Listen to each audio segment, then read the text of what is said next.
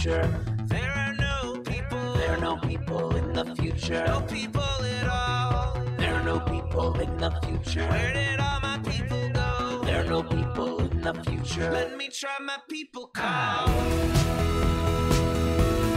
Where are all my people?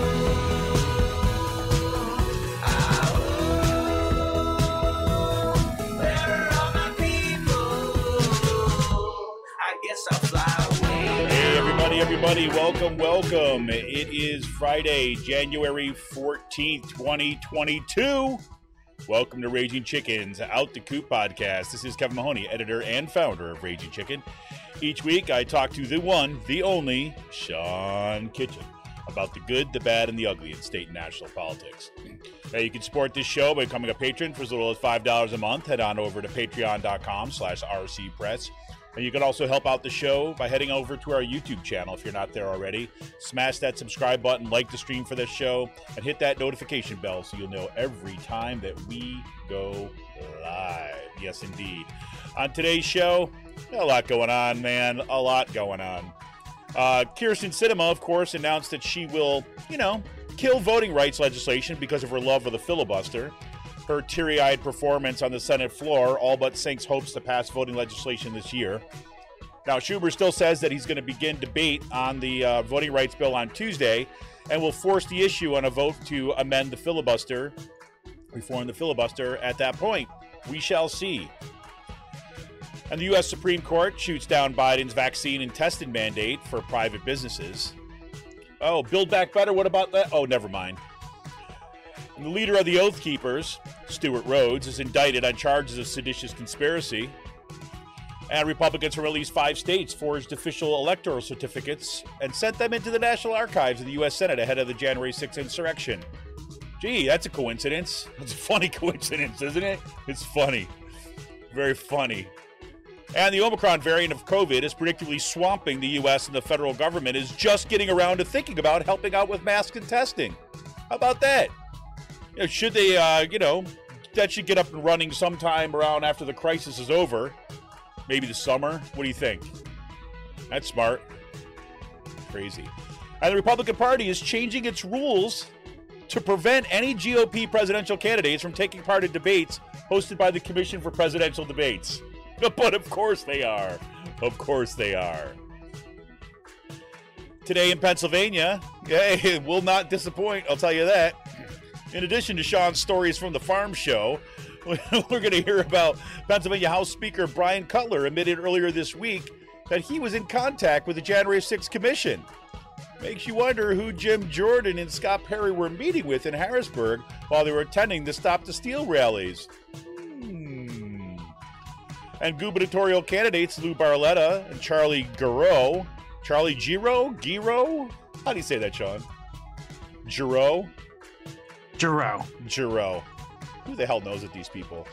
And Charlie Giroux's co-worker, Kevin Harley, all signed their names presenting themselves as electors and forged documents that were submitted to the Department of State and the U.S. Library of Congress.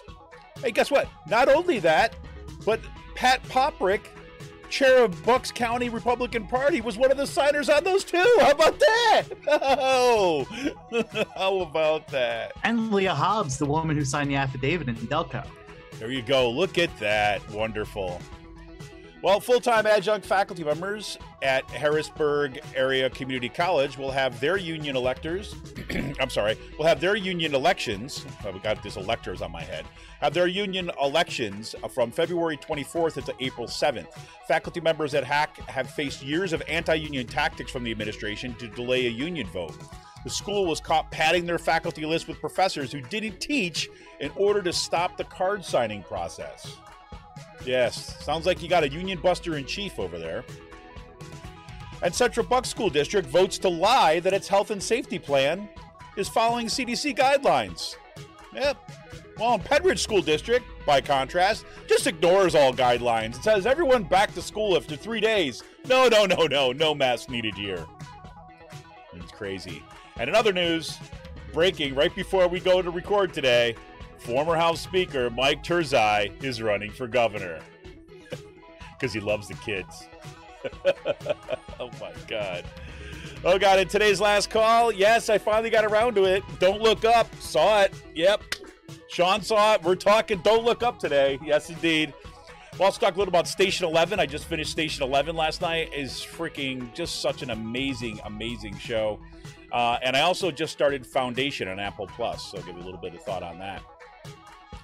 For more PA Progressive Talk, tune into the Rick Smith Show's live stream from 9 p.m. Eastern on his YouTube channel, Twitter, Facebook, wherever you get your streams. Make sure you sign up to his podcast, wherever you get your podcast, and head on over to thericksmithshow.com for the latest across all his platforms, because he is hot right now. And if you haven't already, you got to check out the Sisters of the Night Caucus podcast. You can find it on Anchor, Spotify, iTunes, or wherever you get your podcast. The amazing PA women stirring the political cauldron behind this podcast rock the house, and they know where the bodies are buried. Make sure to follow them on Twitter at The Night Caucus. That's at The Night Caucus on Twitter.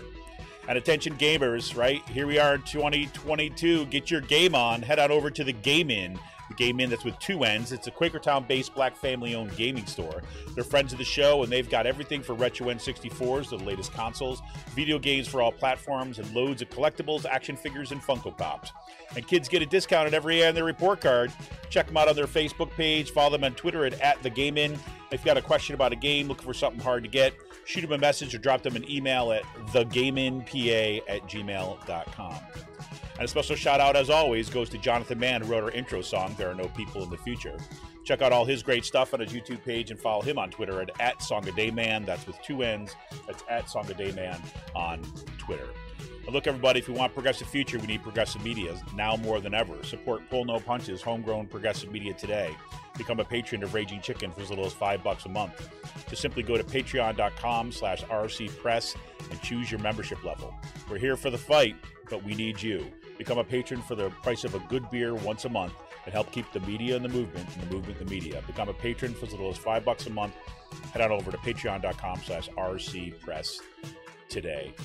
Well, Sean, man, it's good to be back, I have to say. It's good to be back here after this week. Crazy. Yeah, same here. I survived the farm show, which was nice. I am wearing my Field and Stream final today, I see that. In celebration of the farm show this week. Yeah, went with the more conservative outfitters, you know what I mean? So there you go. Why not? When in Rome. When in Rome. There you go. Well, everybody, I want to say, before we get the show started, I told everybody, we didn't have a show on Monday, and I just didn't say too much about it, too, as well. As I just want to let the reason why we didn't have a show on Monday and this week is my son kind of came down with COVID this week. He started feeling bad over last weekend and tested negative initially, and then tested positive on Monday. And he's had he's fully vaccinated. The irony, or I wouldn't say irony, the craziness of it is that he was scheduled for a booster shot this weekend. But obviously he can't have it now, but as soon as he was eligible, we were going to sign him up for the booster. But the COVID got him first because, of course, he's in the Penridge School District, where he is one of only about 3 students in his classes that actually wears a mask. He has been wearing a KN95 since the beginning of 2022, since after the holidays. But he's still got to eat lunch, and they've got a lunchroom packed with kids without their masks on. And even some of his, some of the people that he's normally around who's have been exposed to COVID were, there, no mask, having lunch. You got other kids that are in his classes coughing, not wearing masks. And this is a direct consequence of kind of what goes on. So, here we have it. So we've been quarantining all week. My daughter's been home all week, even though the Penridge School, I mentioned this a little bit at the top of the show, but the Penridge School District has basically revised their back to school plans, which basically says hey, you got symptoms, right? 3 days. That's all you need is 3 days. You still got symptoms, no problem. Come on back. Don't worry about the mask. Right. So they redid their literally on Monday. I called and said, okay, listen, I just want to double check and see what there is. And they gave me a back to school date and what the thing was. And literally later on that afternoon, the requirements were changed. So technically my son could be back in school today, despite the fact that, he feels like crap and has been coughing and everything like this, but he's not, we're not sending him back into school. And we've quarantined my daughter too, as well, just to make sure that, number one, that she doesn't get it, because we don't, it takes a while for the symptoms to show up. We didn't want to also inadvertently expose other kids who are in school without masks, right, for this. So that has been my week. My week did not go as I had planned. I mean, we got lucky on one thing, is that because the fall semester went so late this year, our spring semester at Kutztown is starting a week later.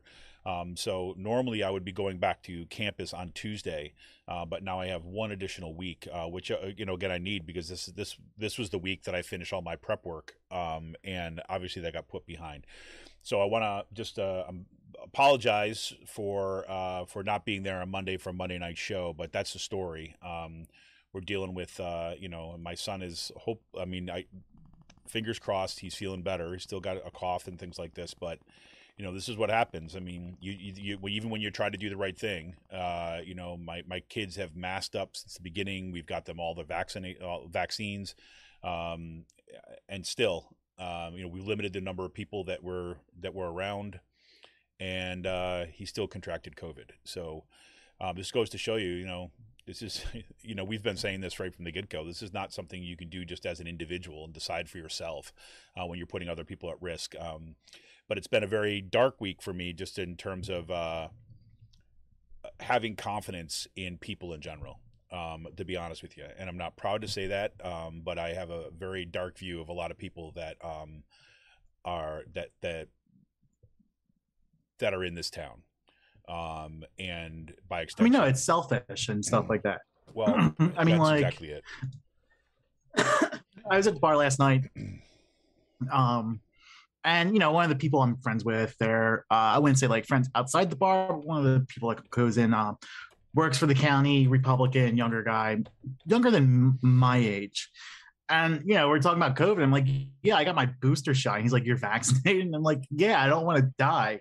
And then he got COVID a few weeks ago and just trying to like downplay it, but then said like, shit, like, it was like 5 days it lasted. And it was like, someone who was unvaccinated. And he said it just like fucking sucked. And I'm just like, yeah, that's why I got vaccinated. Like, like, I'm not the skinniest person in the world here. And it's just like, I want to make sure I don't fucking die from this thing. Like, you know what I mean? Well, exactly. But just this is the thing, is like, I really think, it's also your selfishness is clogging up the hospital systems right now. So if someone has a heart attack, or someone has a minor, like, a minor thing that happens, like say your appendix ruptures or something, like, people aren't going to be able to get fucking beds in the hospitals because of this stuff, because your selfishness has clogged up every single hospital bed available in this area. And like, other people can die because of that. Yeah, it's remarkable. I got an email from or a text from my brother today too, as well. And he's just checking on my son to see how he's doing. And then he tells me too as well that one of his best friends who lives in New York City wasn't so lucky. He was vaxxed and he was boosted, but he still got the Omicron variant, and he's in the hospital on oxygen all week long. The show, it's a breakthrough infection, and this can happen. And that's even, that shows you how incredibly, and New York is actually one of the better places to be when it comes to, people being aware of stuff. It just shows you how virulent this thing is, and, or how much it spreads. And yet you get in a place like, here in Pennsylvania, this part of Pennsylvania especially, well, it's all throughout the state, and people have just given up.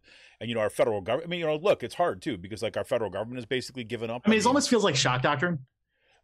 Yeah. Like we're just walking around as like a lobotomized public. Like, you know what I mean? Like when that's what it feels like right now. Like, we're walking around as a lobotomized public. I feel like especially the progressive movement has been lobotomized, like, like we've taken precautions and stuff like that, but the right wing has like 2 or 3 years of like organizing ahead of us, because they're just strident, of being out there all the time, and now it's just like it's setting up for like a really bad storm after this election or 2024. I'll say.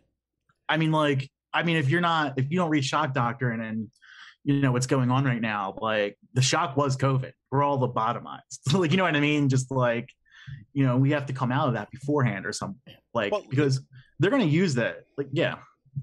Yeah, but you know, look. I don't know. I mean, it's just like disaster capitalism, and it's. No, I agree, but you know, I think about it like this. I think about this too as well. Is like one of the big differences is that we just gotta, you know, again, this is just going to take time, and you know, it's time that I don't know we have, to be quite frank with you. But it's going to take time to build a counter party. I mean, you know, one of the things that you say is that Republicans have the organizing and things like this is, well, that's only half the story. Is they also have like a party infrastructure that are willing to just burn shit to the ground. That's the other thing I was talking. And yeah, you mean like, and it's the other thing I was telling this person, like they have an historic event like the Tea Party or the insurrection. They get these people elected into office, school boards, councils, and like township levels. Then they become your next state senator, your next state representative. And in like 10 years, these people are leadership of your statewide party. Right.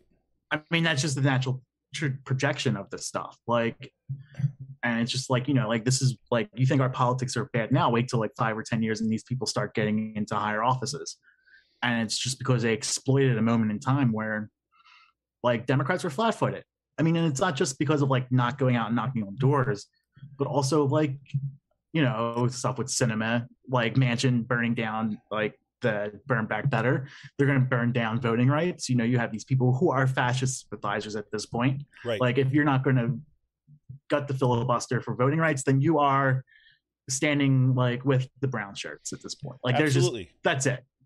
Absolutely. And look, you know, it's like you've got, and you know, I would add to that list of things. I agree with everything you just said, and I would add to that list, you know, a Democratic Party leadership that is just living in an alternative reality. Is that they're not? I mean, like, yeah, I mean, like they are. I mean, people were laughing at like, you know, we don't look up, and no, they're making fun of you. You like the Democratic Party, like that's who you're making fun of in this movie. Exactly. Not the conservatives, but like, like no, I mean, I feel like that's exactly how the party operates. Like, you know, you saw it with last week with the fucking Hamilton thing at the January 6th vigil. Like, just I still can't get that like unburned out of my mind, Sean. But no, it's like, I mean, like, I watched. Look, I watched. Okay, we can do some of this now. It's like I watched some of like that. Don't give up after, or don't look up. I'm sorry. Don't give up. Listen where my head's at. This is what I've been literally telling myself this all week. Don't give up. Don't give up. I saw Don't Look Up like after we talked last week, right? And after that Hamilton video. And to see like in Don't Look Up, the fact that they virtually do exactly that, right? That their response to, right, like is like, well, what are we going to do? How do we deal with this? How do we ensure that we have this, you know, a proper response to, you know, this comet coming down? Oh, I got it. Let's throw a concert with a meaningful. Let's poll test first. Yeah, let's poll test and let's throw a concert with meaningful lyrics. You know, I mean, seriously. It's like, you know, that's not politics. That's entertainment, you know? And I will say like when, yeah, I will say like when they came up with like the galactic capitalism part, we're going to mine the comet. Like, I just started thinking of you. What have I saying? What have I been saying? Right? like I really think Sirota listens to the podcast because this is just like, dude, I'm like, that's it. That's like, what I've been saying. This is what I've been saying. Like everybody makes fun of me having my little space news, but dude, that's where these people's brains are at. You know? I mean, it's, yeah. And I'm not saying like again, like I mean, but no, like yeah. I think we gotta save the last part for this because there's gonna be spoilers and shit probably. Yeah. We'll come back. We'll come back to this in today's last call. But it's like, but no, I mean like that. This is exactly how the Democratic Party and leadership reacts. Like, well, I mean, let's just look at it. I mean, seriously, you know, you look at what just happened yesterday, right? I mean, One, you got the U.S. Supreme Court that shot down Biden's vaccine and testing mandate for private businesses, right? And let's be clear, record speed. In record speed, and record speed, right? And what that was. Well, let's be clear about this. It was saying that you had that large private businesses had, they had to mandate vaccines, right? And people to show proof of their vaccines. But if they didn't get the vaccine and there was some sort of objection they had to it or something like this, then they had to submit to weekly testing, right? That is I would say, an incredibly reasonable approach. Right. I mean, you're not basically saying everybody should get vaccinated. You're even leaving room, right? You're leaving some wiggle room for a whole bunch of other kinds of things. But you say, okay, you're not going to do this, then you gotta get tested. You got to wear a mask, right? That's going to be just baseline common sense stuff, right? And they literally start pulling arguments out of the kind of about the whataboutism jar, right? Well, what about sporting events? Right, you can get it there too. What about schools and what about the grocery store? How do you want to force these businesses to do this stuff when you can get the Omicron everywhere? And I'm like, yeah, you know what? I can't believe you have fire regulations in your office, right? Because your kids could light a match at your house and burn it down, right? Lightning could strike. Well, look what happened in Philadelphia last week. Exactly. Well, look what happened in Philadelphia with that horrible fire. Yeah. And there was a fire in New York or Brooklyn or the Bronx. Exactly. Last week, that same exact type of thing. Housing regulations weren't followed by the agencies because they're gutted. Right. And if you look at this, you've got a federal agency in OSHA, right, that is charged to do exactly what it did.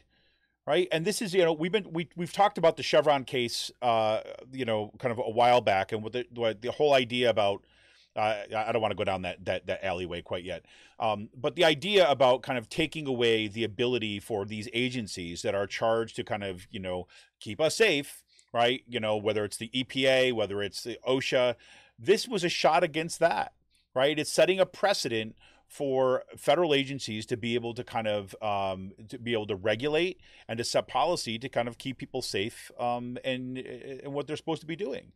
And so now you got everybody kind of headed back into work, and these businesses being like, who the hell cares?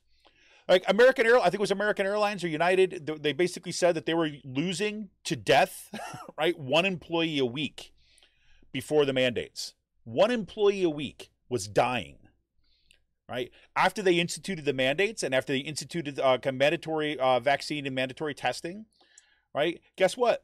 Yes, there's still been hospitalizations. I forget the numbers on hospitalizations ahead of time. There were still some hospitalizations, but they haven't lost a single person since then.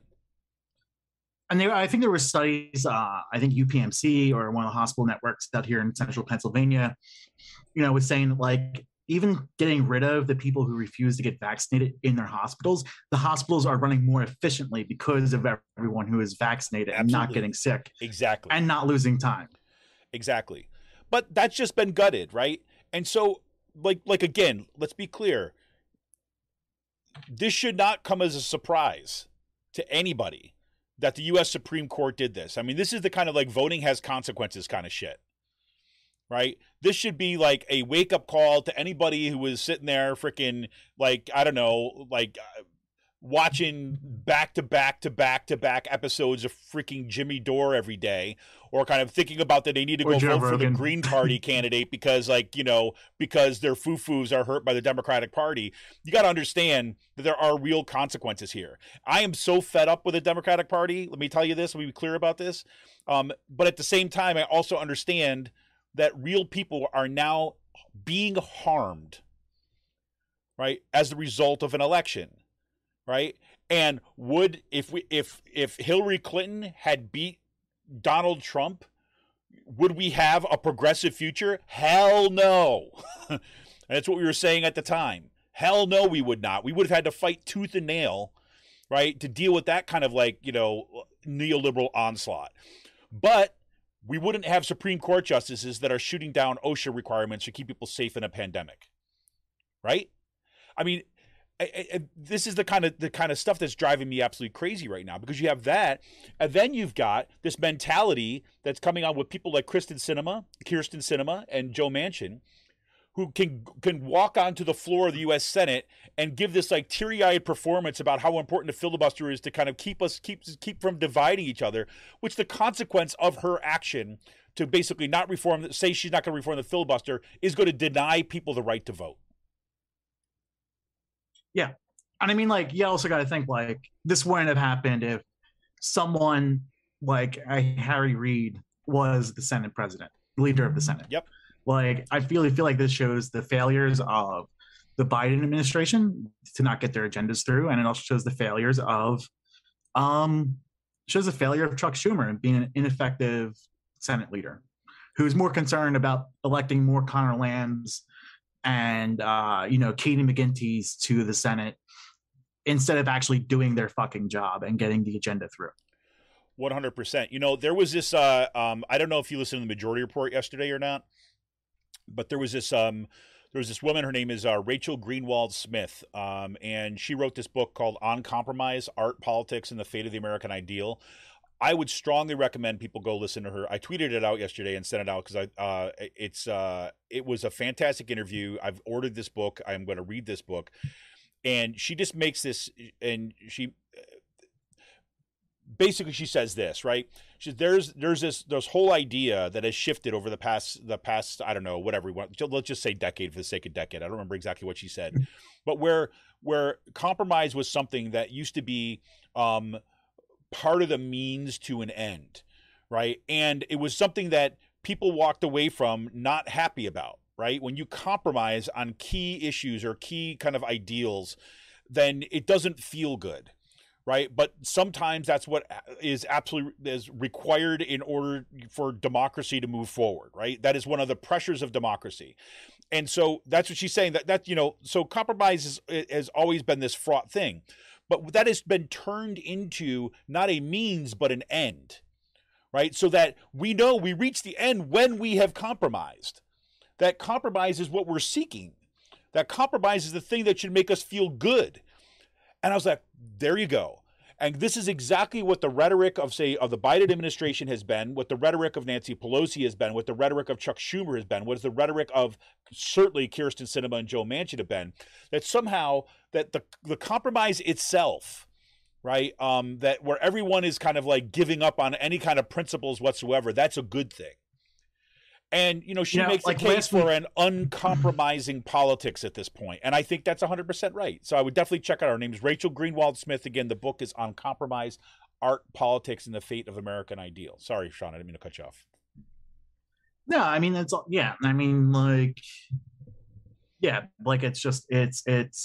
it's ridiculous that like we're being held hostage to performative politics instead of like passing what people elected you to do.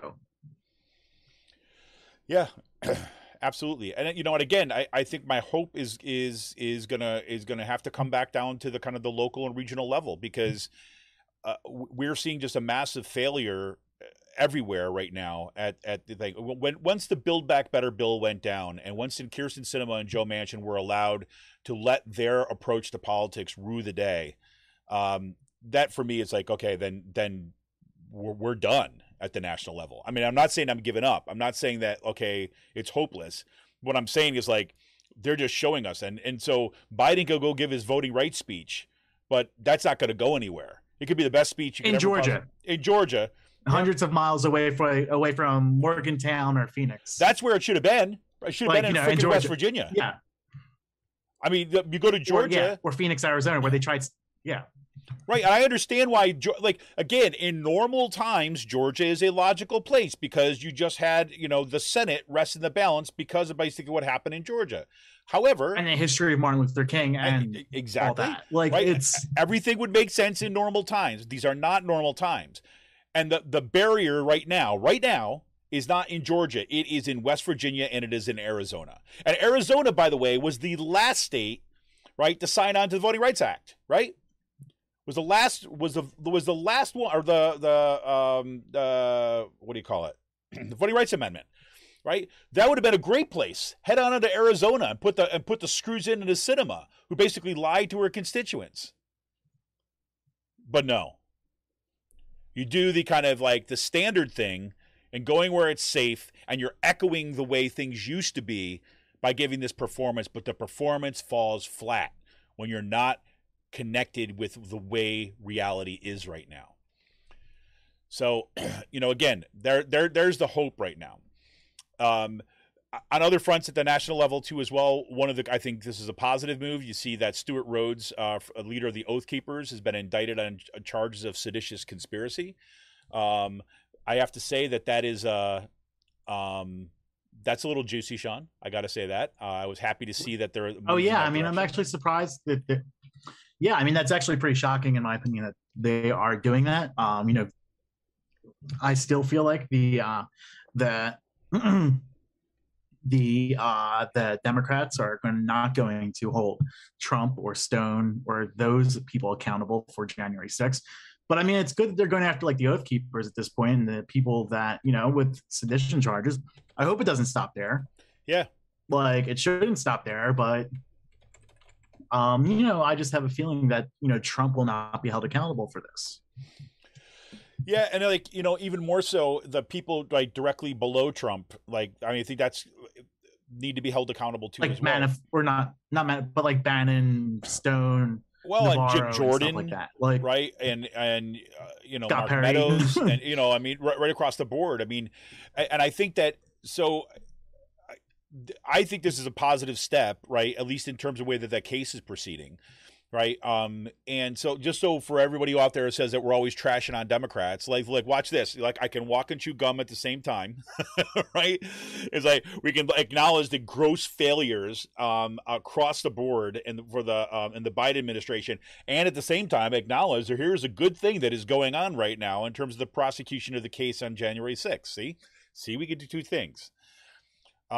We need to call things as they are, I guess. But that is it. That is a positive thing. And so now we're going to see, okay, we saw that Mark Meadows basically says he's not going to participate. Jim Jordan says that he's not going to participate willingly. So now the question is, are they going to move forward and require them to testify? Right? Are they going to issue subpoenas at some point? That's going to be interesting to see.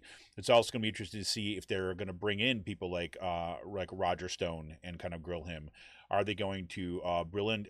From what I understand, they've also grilled Katie McElhinney. McElhinney, how do you say her? She was the spokesperson, the Trump spokesperson. Yeah, kind of leading up to the January 6th. She's been in. She's talking about it. She's been into the committee, and apparently she's been cooperating. So we shall see where this goes. It certainly doesn't feel like it's over yet, which is a good thing. And I also have to say that the recent uncovering of these, these states, at least 5 states right now that have forged official elector certificates and sent them to the National Archives and U.S. Senate ahead of the January 6th insurrection. We've seen Rachel Maddow has been reporting on that all week. What's the organization? The funny thing is, like, this wasn't a Politico story or a Politico scoop where she said it was. These documents have been online with a group called American Oversight since March of 2021. So if people want to look at a really good organization that's doing nothing but filing right to know requests and Freedom of Information Act requests with the federal government and in these states that Republicans have tried to overturn, they have a ton of documents that they have dug up. We've dug up the same documents with Fulton County and stuff like that, and it's just like one of these websites that definitely take apart and look at and look into because this stuff has been floating around for months at this point, especially with these fake electors. Exactly, almost a year. Right, exactly, which is really interesting. And apparently, one of the stories that came out, Pennsylvania, of course, was part of this, except they changed some of the language in their in the slate of electors that they sent in that basically said, in the event that a court should rule, then these will be the electors, where the other ones were basically saying, nope, these are the electors. And, we saw,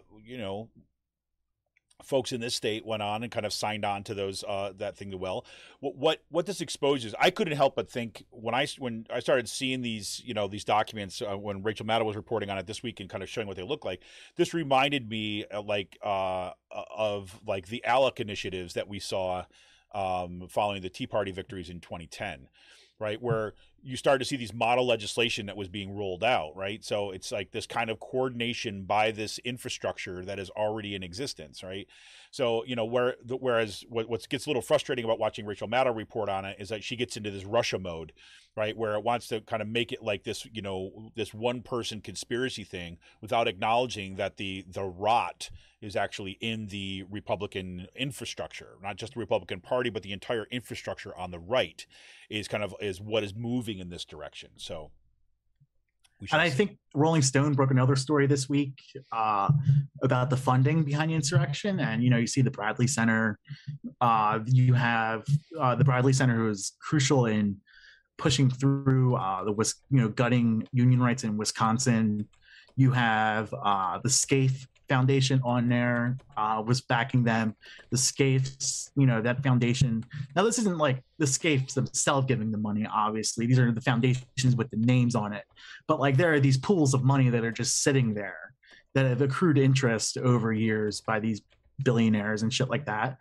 And like this is how like the right wing operates. You know, I remember sitting at a conference, and I think, was it Jane McAlevey was there, or Jane Meyer, the dark money story. Jane Meyer. You know, they were saying Jane Meyer. I think Jane Meyer was a really good like AFSCME, one of the top researchers at AFSCME that does this type of stuff. You know, explain how like these foundations work, like donors trust and stuff like that.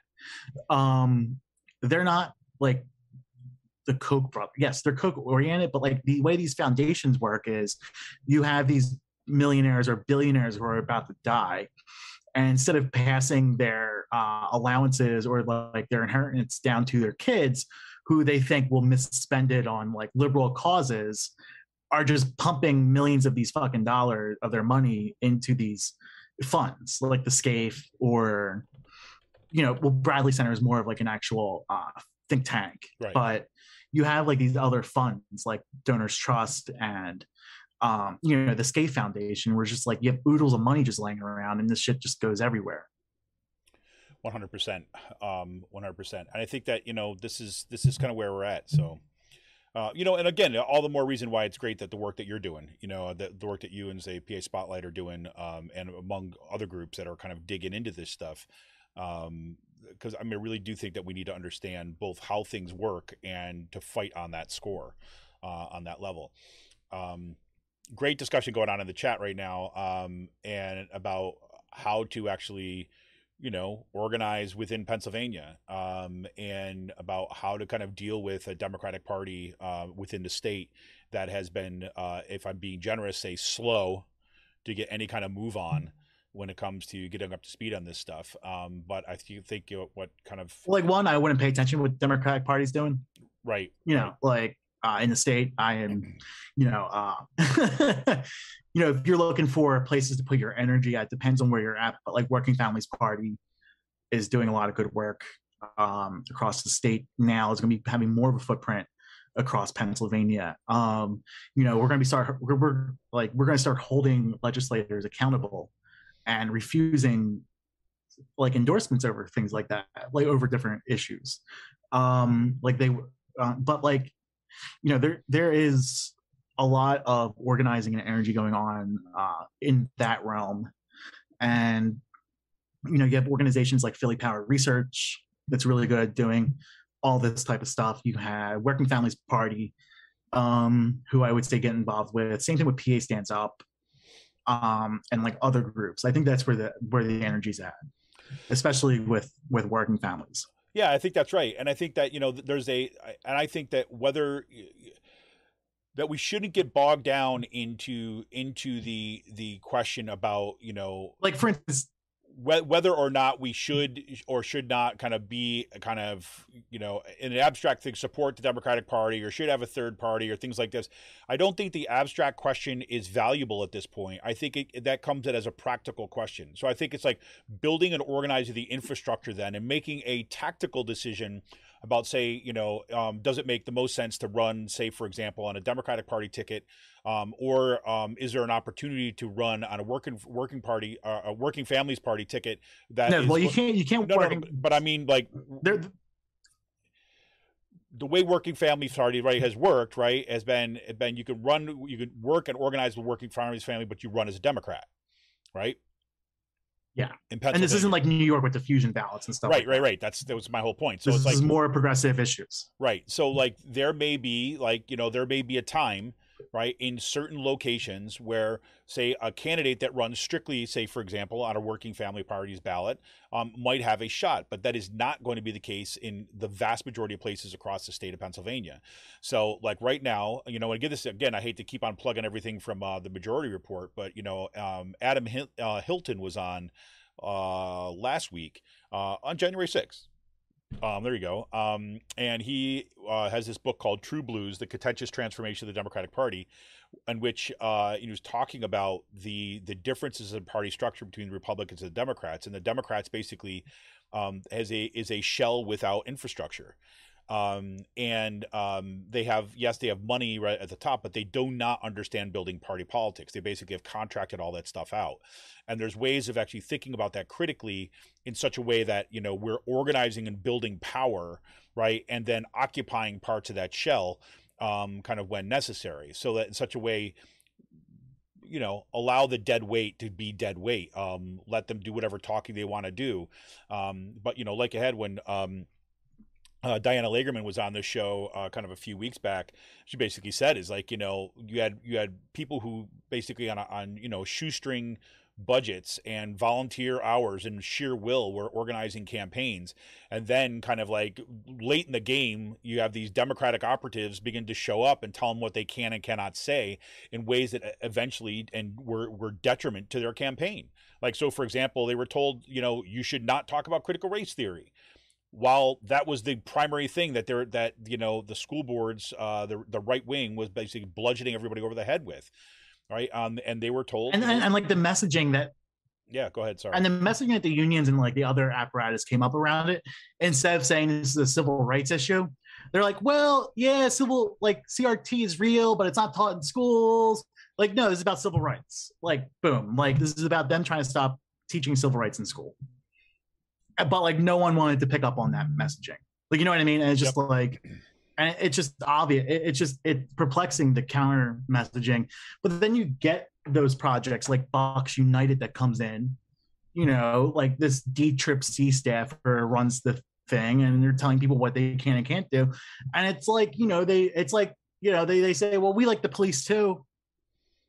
But to the Republicans. Or it's like Shapiro this past week put out his 10-point plan for like democracy, and he included like legitimate audits. He included the language called like legitimate audits in there, legitimate election audits. Like, what is a legitimate election audit compared to like us saying fraud it and using that term the past so many months to stop what the Republicans are doing? Like, like it's just like you're undermining your own movement's messaging at this point. Like, exactly.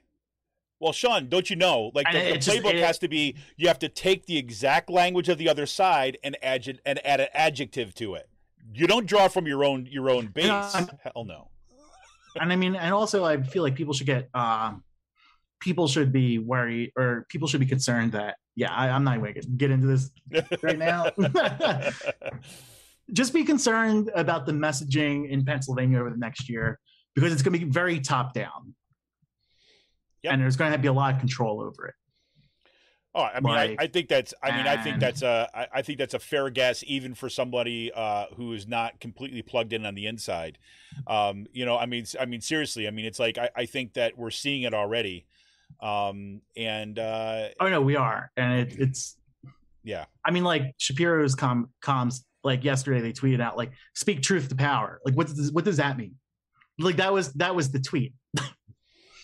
Like, they're just putting out like these like platitudes that like Instagram motivational like things that girls would send you in messages. Right. I mean, it's like that type of stuff, like these Instagram inspirationals. Like, there's gonna be more of that. Well, here you go. This is perfect for that. Amy says in the chat, she's like, our school board campaign was just told to put our heads in the sand, basically, and just ignore all the negative. Do not engage was the slogan. Only the positive, Sean.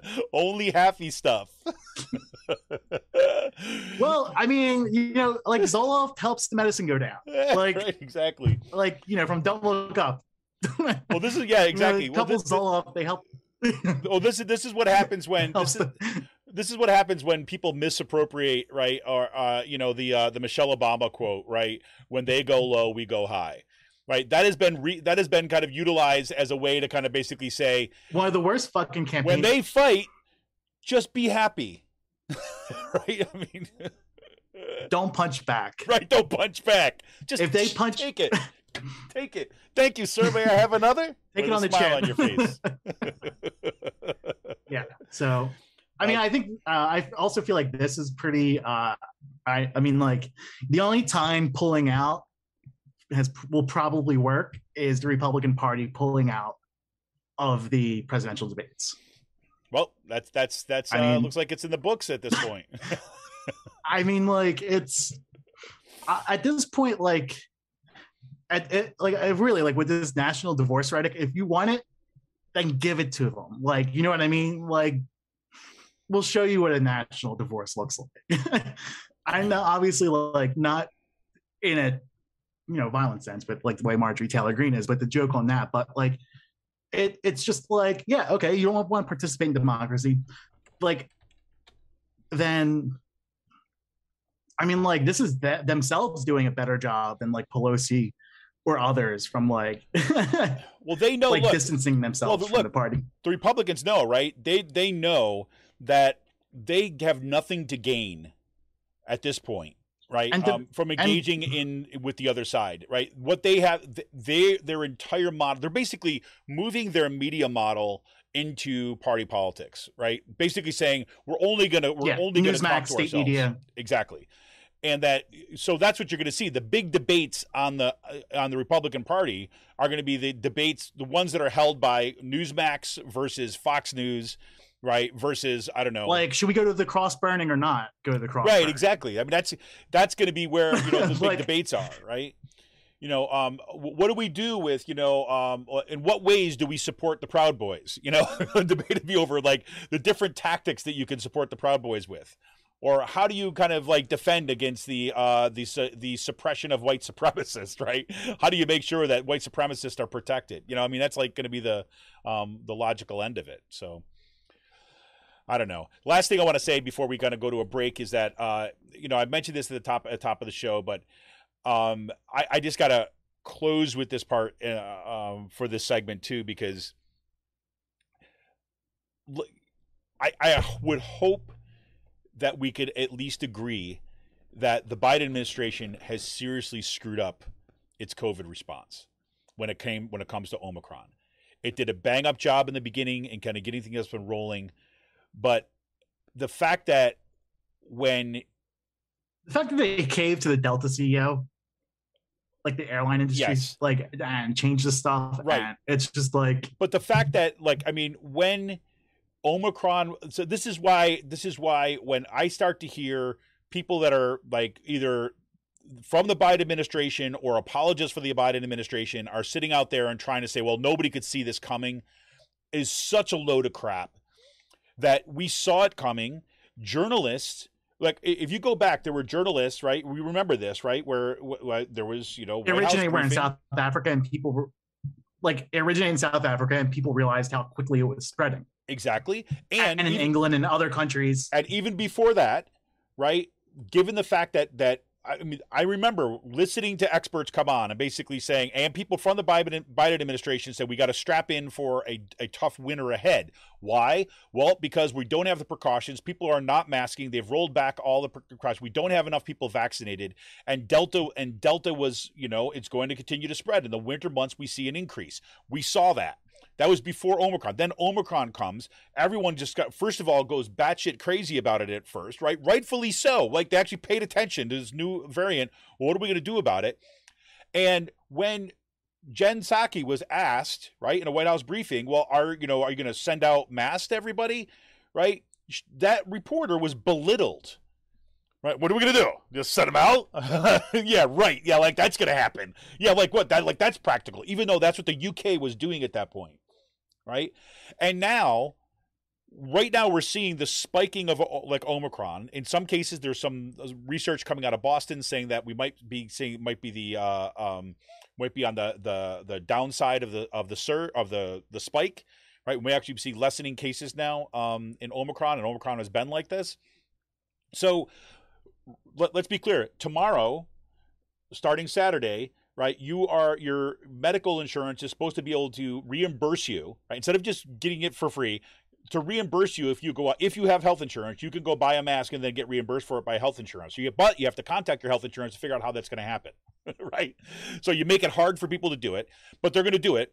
But by the time you can't get a mask right now because there was no surge in trying to producing the mask to get prepared for this, so you can't find a mask, right? If you do order it, by the time you get it in the mail, right, you're going to be like a week late, right, in terms of when you need it. So I mean, there's a whole bunch of problems with that. Same thing with testing, and the same thing with the vaccine, right? So let's be clear about it. So this has been a huge failure. And yes, I wanted to close with this in part because it's freaking hit my life again, right here. I shouldn't say again. This is the first time that we've had COVID in our family, right? And we've done everything freaking right, and I'm mad. And when I hear people try to apologize and try to make it sound okay that the Biden administration fumbled this, it's not true. And I'm not saying, therefore, I'm going to throw the baby out with the bathwater. I'm saying let's be clear about this because we cannot allow this kind of nonsense to happen. I hope after this, with everyone getting sick, there's going to be enough like immunity within the system to potentially stop this from happening, or it changes the virus to a point where it becomes more like a flu and becomes a milder like thing, and hopefully this but that's the what's hope. Happening right now. But the thing is, the virus has the thing is it's showing that our immune response has a short memory, so that even if a whole bunch of people get sick, that's only good for 4 or 5 months, right? I mean, it's only if we get to the point where, like you said, something else happens with the virus where it becomes less deadly.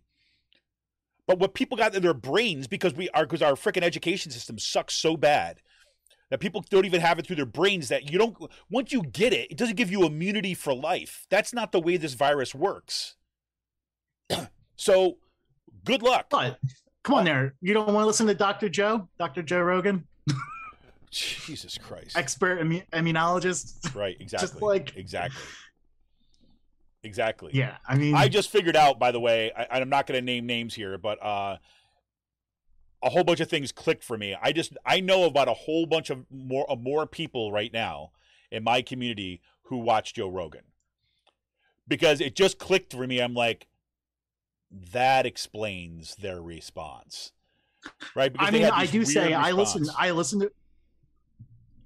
to Rogan. I will admit that I listen to Rogan. I'm not a fan of his. I don't believe in what he says, but I think it's worth listening to hear the bullshit that he says and the commentary leftists have of him, because like the misinformation and like disinformation that he is spreading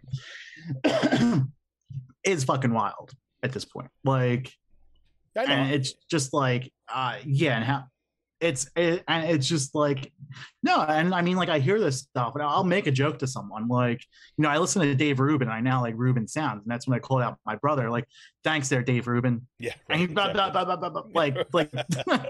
like, no, I mean, but, like, that's where it's good to like listen to this stuff, because you pick up on their rhetorical tricks with stuff with this shit. Totally. Like, totally. And you can, and it's just like, it's, I'm not saying go out and like proselytize the Bible of Rogan, because that's bad.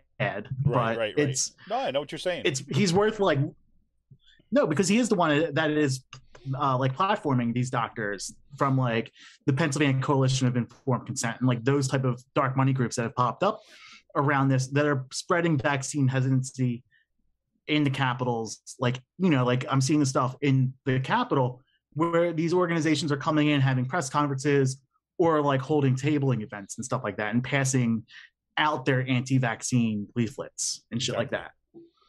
Exactly. And I know that, you really only go to Joe Rogan for the workout tips anyways, but anyways. I mean, like, I used to listen to him because I thought he had like good, like he would bring on, no, he would bring on authors that I used to read and all growing up, like different authors or writers and shit like that, like before this and before the elections. And it's like, like, not listen to this anymore. I mean, like, go back to bringing on the person that was like doing psychedelics in like different countries and talk about like doing shrooms, acid, and like Right. that type of stuff. Like those were fun interviews to listen to. But now it's like those were like gateway drugs. Yeah, basically. you're just to Joe Rogan's misinformation. I'm just playing. But no, like he would bring on some of these people, like microdosing, like they would have interesting conversations. Right. And now it's just like it's all Dr. Oz, snake oil sales type shit. Yep, indeed. And I wonder how much money he's fucking making off that stuff. Oh, dude, well, it's the biggest podcast out there. So, so before we go to break, Yeah, but I mean, on top of like, go ahead. Sorry. How much money he's getting from these dark money groups for the saying this shit though. Oh yeah, no shit. Before we go to break, Amy just wants to put out a call for you, Sean. She wants you to troll Lauren Boebert with her because she's just too easy. so it's a call for arms to Sean to troll Lauren Boebert with her. So cool.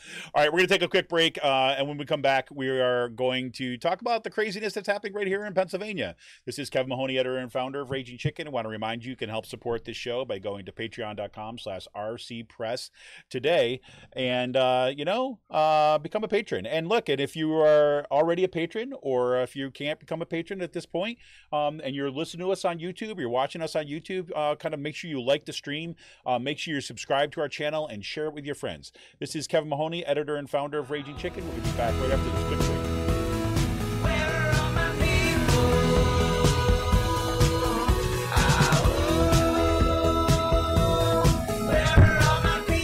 Smith, and this is Labor History in 2. On this day in labor history, the year was 1940. Julian Bond was born in Nashville, Tennessee. Bond was one of the leaders of the Civil Rights Movement. He helped found the Student Nonviolent Coordinating Committee, also known as SNCC. SNCC was a leader of the sit-in movement to protest the segregation of public facilities in the South. Bond served as the communication director for the organization. He traveled across the South working on voter registration drives. Bond went on to serve as a Georgia state representative and then served in the Georgia State Senate.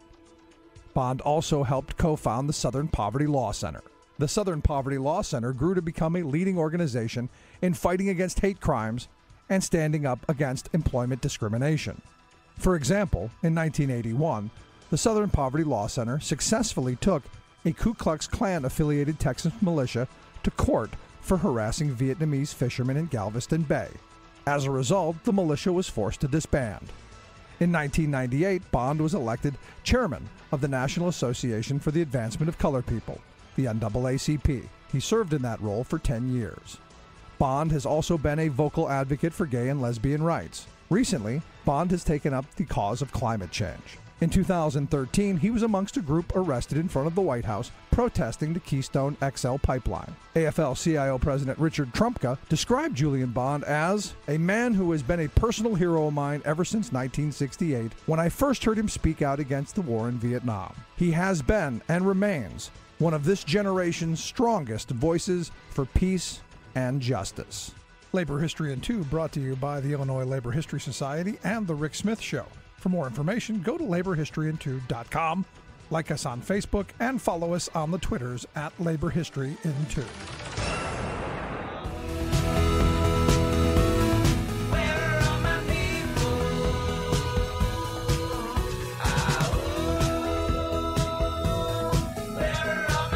Hey, everybody, welcome back. This is Kevin Mahoney, editor and founder of Raging Chicken, here once again with Sean Kitchen. Make sure, if you're listening in today, make sure you're liking that stream, make sure you're subscribing to our YouTube channel, and make sure you're sharing our podcast with all your friends. So, Sean. It's the end of the world. Please like and subscribe. As we know it. Exactly. Live streaming from the end of the world. Live streaming from the end of the world. Yeah. There's a, I started. Please like and subscribe. I started watching the series Foundation, which is based on Isaac Asimov's kind of sci-fi books from years ago. But there's this one planet that kind of I'm not spoiling anything. There's one planet where the opening scene kind of takes place in it. It's literally at the far edges of the galaxy. It's like the farthest outpost, and like I was thinking about that as like, yeah, that's kind of where we're podcasting from at this point. Right? We're sitting there, we're building our foundation right out in the most extreme outpost at the edge of the galaxy. And that's another way of saying we're broadcasting from Pennsylvania. So Sean, man, what's going on in PA this week? I mean, like, just the democracy, the anti-democracy watch here in Pennsylvania is like pretty fun. I mean, you got the champion of voter ID, Mike Terzai, running for governor, who said that voter ID was going to give Mitt Romney the state of Pennsylvania. He's now running, voter ID. Great. Done. Done. We used to have that as a sound drop. Current House Speaker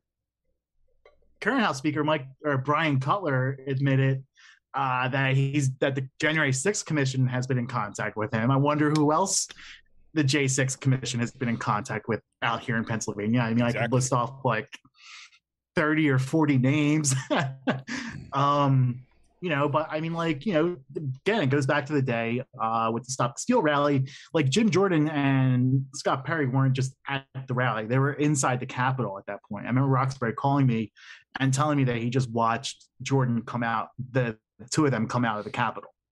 So who are they meeting with and why? Like, you know what I mean? Exactly. But we know why. Right. And we probably know who. The question is, what evidence? Like these pieces of the puzzle. Right. And the pieces of the puzzles are now coming in. You have gubernatorial candidates, Lou Barletta, Charlie Giroux, and Charlie Giroux's like campaign manager / business partner at Quantum, Giroux's communications firm. They all signed their name as electors to the forged documents with like this, to the Electoral College stuff on December 14th, 2020. Like, and it was funny because I remember, like, it's just again, I watched all this stuff unfold in person, like in Harrisburg. Yeah, well, no one else was doing it. Like, right. No, exactly. Well, Ross just in the chat just basically said, and we know that the FBI called on Joan Cullen, the head of the Penridge School Board, who was down at January 6th too, as well. So there you go. I mean, like a lot of people, and then last weekend we didn't put this in there, but holy shit, Mastriano had his campaign kickoff, and there were like 400 or 500 people packed like sardines into this like fucking room with no masks, singing like revivalist, like Pentecostal music. He endorsed Teddy Daniels, the fucking like white supremacist, straight up white supremacist running for lieutenant governor. Like, so can you imagine a Mastriano and Teddy Daniels ticket? Like, and then you have people who run different organizations in the state who are, on the more liberal side of things, already like tutting Mastriano and saying if he wins the nomination, he'll lose by 10 points to Shapiro. Jesus. So we're already like doing this 2016 bullshit again with Trump and Clinton. This I don't understand how people don't. And these are get people it. like, and these are people like that are in like the infrastructure of the party stuff. Like, yeah, it's just, it's. So there is no white knight. Like, here we go. Welcome to 2020. Yeah, welcome to 2020. Yeah, exactly. 2022. I mean, just like Jesus Christ. As my son it's says, still March of 2020. No, here's what my son says. Like, well, look, there was 2020, which sucked. And you know what we say about 2020? Well, 2021, like 2021, use the pun, 2021. And what's this? Now we're in 2022. Like, also, it's like, this is what he's been doing with his time. It's like, because he's in quarantine. He's so freaking bored. So anyways, go ahead. Yeah. So, yeah, like, so it's going to get interesting all around the board, right? I mean, it's going to get interesting pretty quickly. And then you have Republicans running a whole bunch of constitutional amendments or dangling these constitutional amendments over the heads of the Supreme Court because they're upset with the map. So they're trying to use this stuff like they're trying to like legislatively like blackmail the PA Supreme Court and bending them to their will through the legislative process and threatening to pass these constitutional amendments that will completely hinder the court. Like House Bill 38 will dissolve the Supreme Court And then the Republican-dominated legislature gets to redraw all the lines where the 6 justices go, or 7 justices. Like, this is just like really fucking crazy stuff. You have a constitutional amendment that came out of committee this last week that strips the LRC of the map-making power, which strips the Supreme Court of this. So, I mean, like, they are dangling these like carrots or sticks out there to go after the institutions that are in charge of overseeing voting rights, and not on top of going after voting rights. So I mean, all this could be on the ballot by spring of 2023, and then all of this stuff is permanently enacted and going into the future. So if it's on the ballot, if it's on the ballot in 2023, does that mean it'll be voted on during the primaries, like the last time round? Yeah, they can do that. Yeah. So like they can exploit a 9% voter turnout primary to permanently change the Constitution in their favor and permanently write them into power, even though their numbers are dwindling. Jesus Christ. I'm sorry to be a downer, but but Sean, like these are like the Pennsylvania Republican Party would never do such a thing.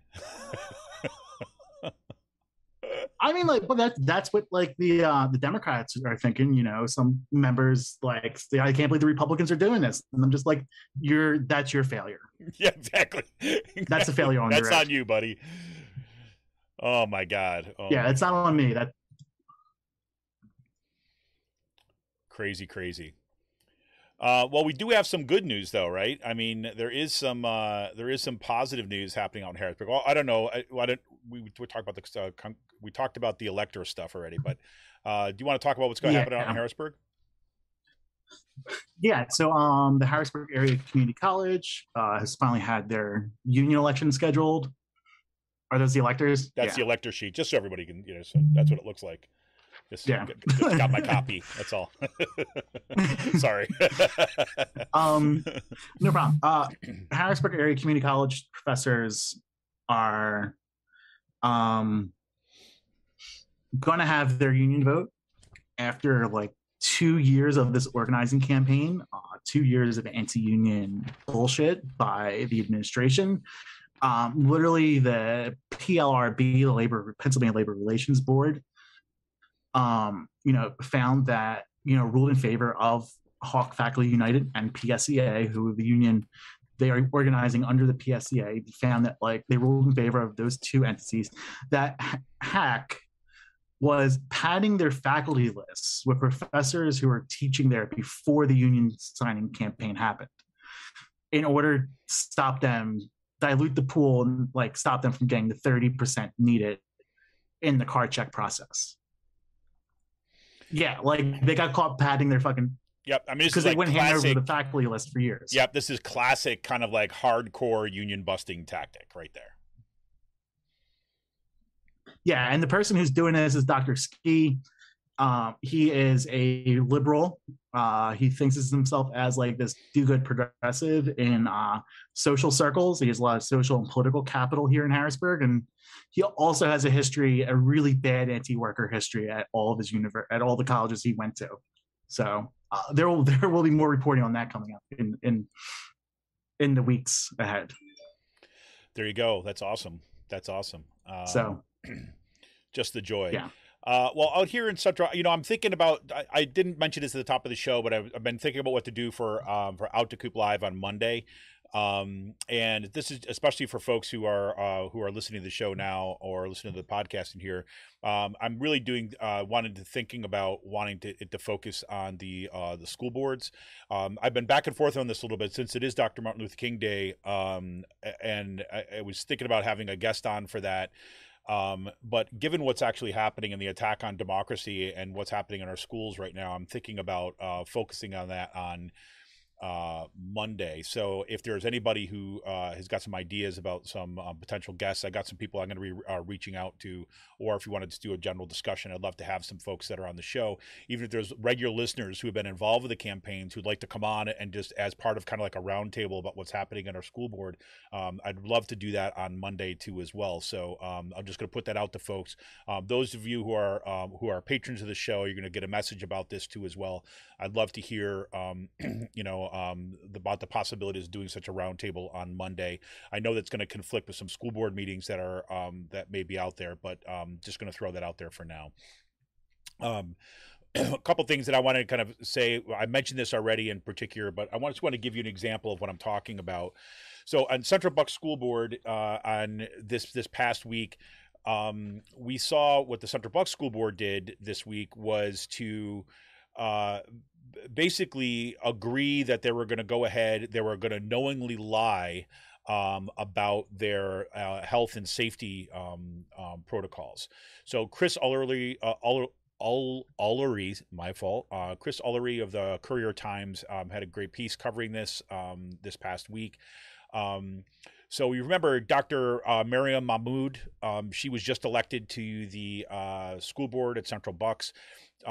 She basically was kind of pointing out that, she's actually, when it says, Dr. Mariam, it's because she's an actual doctor, right? She's like medical doctor.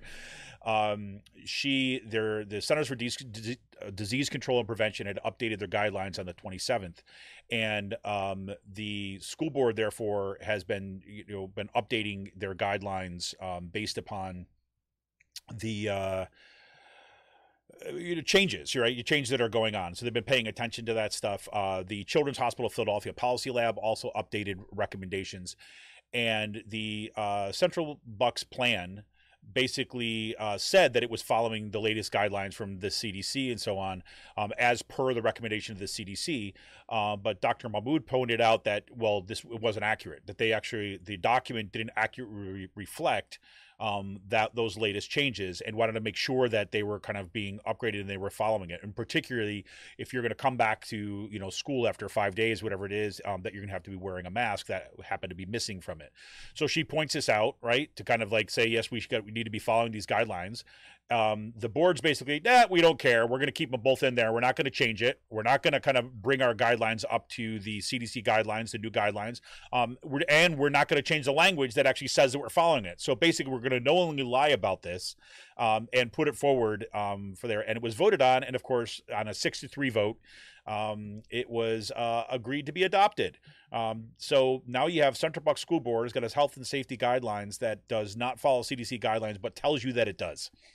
Right, so great reporting, Chris Ullery, on that. Great work for those the couple of the folks that were newly elected there, who basically were pointing out the craziness of it.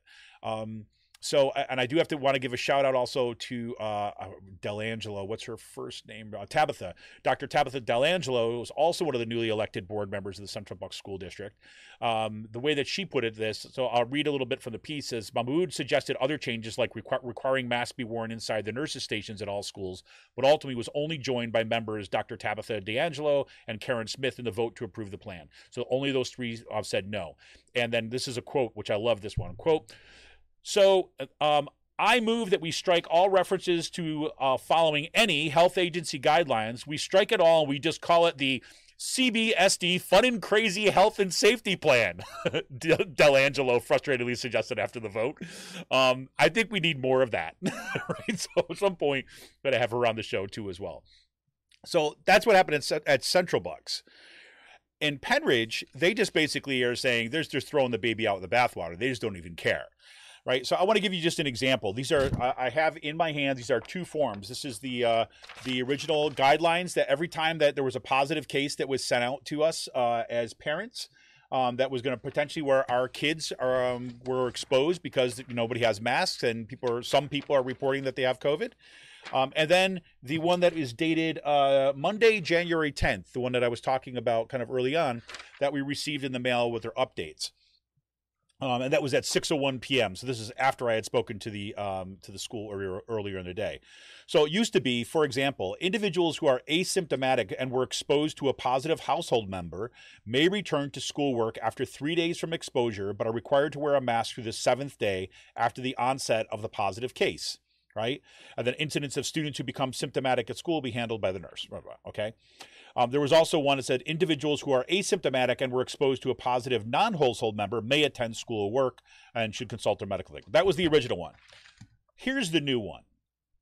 A whole bunch of new language saying there. All individuals, or say procedures for those individuals who have been exposed to a positive test, right, or have tested positive. So individuals who are asymptomatic and were exposed to a positive household member who is able to isolate may attend school or work. So if your household member, right, tested positive, right, yeah, it's fine. If they can isolate, they got a room, you don't need to test, you don't need to find out if you have it first, no, you can just go, right? 2, individuals who are asymptomatic and were exposed to a positive household member who was not able to isolate must remain isolated at home for a minimum of 3 days. Now it's 3 days from the onset for the individual who tested positive in the household. If symptom-free, the individual who is exposed may return to school or work on the 4th day. Individuals should consult their medical provider of their nurse symptoms. Notice, not required to come back with a mask. So 3 days, back in school, mask. Individuals who are exposed to a positive household member and have symptoms must remain at home for 3 days from the onset of symptoms.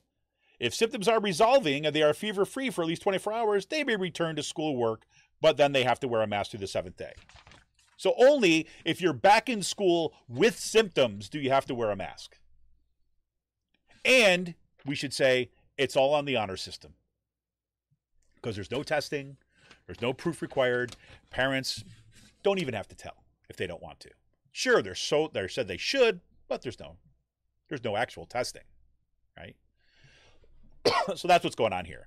So anyways, that's just one of the reasons why I think it's so critical kind of to talk further about this stuff and to see what organizing is actually going on about up here.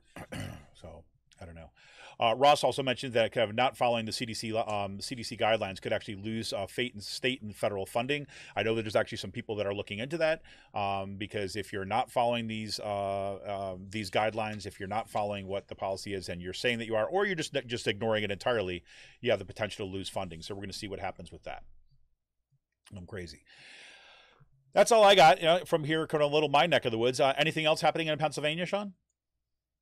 Nothing really. Expect the congressional maps to get passed next week. That's about it.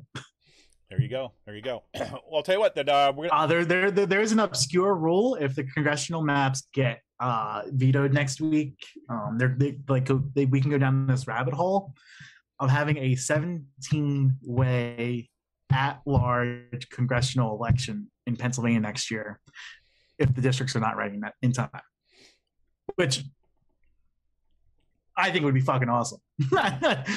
Like just a 17 person, like that primary field and the election free for all that would happen would be like insane. But I'm in the minority on that one. Yeah, well. Well, crazy. Some people like, you just like watching things burn. I'm like, yeah, I do. Yep. Sometimes I do. I'm actually watching that at Kutztown right now. I mean, that's it. That's what's actually happening. And I feel like, it's not that I don't care, right? It's that I've cared too much and I poured my freaking heart and soul into trying to kind of make that a better place for now. But now it just feels like, okay, it's just gonna burn. It's just gonna burn. So anyways, got a lot more to say about stuff in Pennsylvania, but I'm going to cut it off there because I don't want to go. And Sean, by the way, has to get out of here quickly, pretty soon to get his laundry done, because there is a cold snap that is coming in. And so this is like absolutely emergency situation here that Sean has to do his laundry. So I don't feel like I have to do my laundry tomorrow when it's like 10 degrees outside in the middle of the fucking pandemic. Right. Because I do like sit outside, and not try to be around people in this, even with like having a mask on and shit like that. So Yeah, Like, no, just, and I know because that's really tough when you're sitting outside at the bar at night and stuff like this, outside the little outdoor bar, eating your wings and things like this. I understand how that goes. No, there is no outdoor bars. and so why exactly, and so why the laundry thing is so actually critical, to make sure that we get that, because Sean had worked so hard all week long that this is the only small slice of time that he had available to do his laundry this week. I don't think you realize, like, I wrote like 4 blogs this week. I had like a bunch of phone calls. I went to the farm show a couple days. We didn't even talk about the farm show. I guess we can do that like next segment. But yeah, I mean, like, I was busy this week. I had like 3 blogs written by like Tuesday afternoon, which is just like almost like a regular job. Which is almost like most people's work week every week. Yeah, I mean, it was like one of those rare weeks I actually had to do stuff. There you go. All right, we're going to take a quick break. We're going to come back with this week's last call. Yeah, we'll maybe talk a little about the farm show and Sean's experience. Talk about Don't Look Up, a little bit of Station 11 and Foundation. We'll be back right after this. This is Kevin Mahoney, editor and founder of Raging Chicken. We'll be right back with this quick break.